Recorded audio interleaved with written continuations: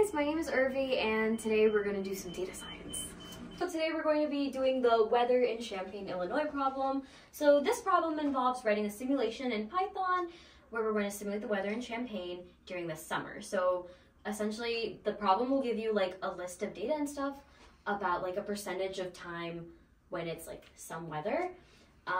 In this instance, we have a 60% chance of being sunny, 10% chance of rain, 20% chance of clouds, and 10% chance of it being windy. And in this one specifically, we're going to simulate 1,000 days, right? But again, your problem might have different numbers, different percentages, and so forth. So make sure to check accordingly, right? So again, this is a simulation. So we're going to start out with our favorite simulation syntax. We're going to do data equals empty square brackets for our list, right? And then from there, we're going to go in with our for loop. So we'll do for I in range. And then with our parentheses here, we'll do 1,000. And then again, make sure that you don't have a comma here and make sure that this is all in the same line. That's not a straight line, but it's fine. Okay, so from here, we'll simulate the real world situation. So the problem asks you to make sure that weather is the name of the column. So we're going to name our variable here weather. And then make sure this is in a new line here. Okay, that's fine. So we'll do weather. And then we're going to use the random choice feature that'll help us predict like which, what the weather will be like, right? So we'll do random dot choice. And random dot choice will always take a set of parentheses. So you want to make sure you include these parentheses. And then because we're listing multiple things, we're going to add square brackets, right?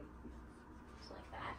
And now from here, we're going to actually simulate the weather happening. So in this one, I'll write it over here. So we want 60% sunny, 10% rain, 20% clouds, and then 10% windy. So we'll go in with the weather now. So because these are all words, we need to use strings to do so.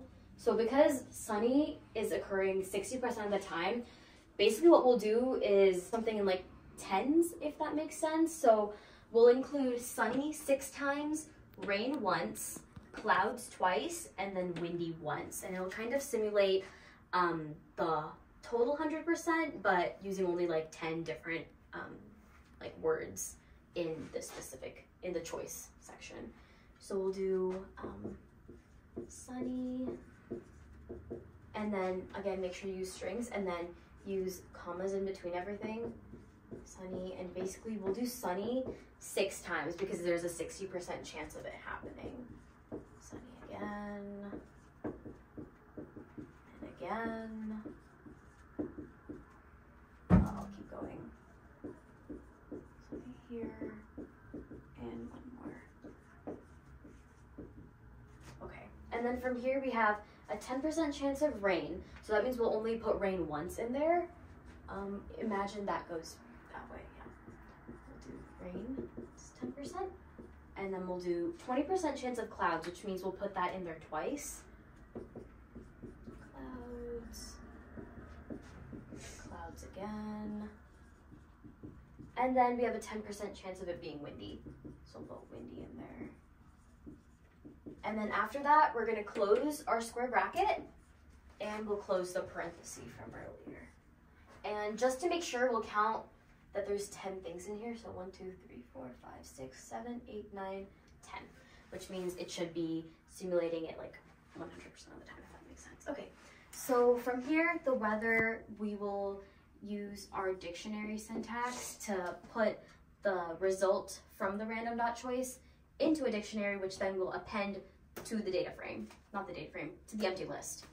So D equals, you want to use your curly brackets, and then we'll do weather in here. And make sure this is in strings because that's going to be the name of our column. And then do the colon, and then weather without strings. And this is a reference to the variable. And this is the column name. Okay, so then from here, oh, and we need to close the curly bracket on that side. And then from here, we'll append this dictionary to the empty list. So we'll do data.append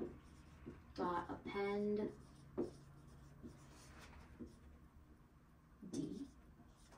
Make sure to close it. And then from here, since everything was in this same indentation, we're going to get out of this indentation. So here, and we're going to make our data frame. So we'll do df equals pd dot data frame, and then we'll put data in that. And again, make sure to capitalize the D and the F, and make sure this is in the same indentation line as data and the for loop. And with that, you can now predict the weather in Champaign, Illinois during the summer. Bye!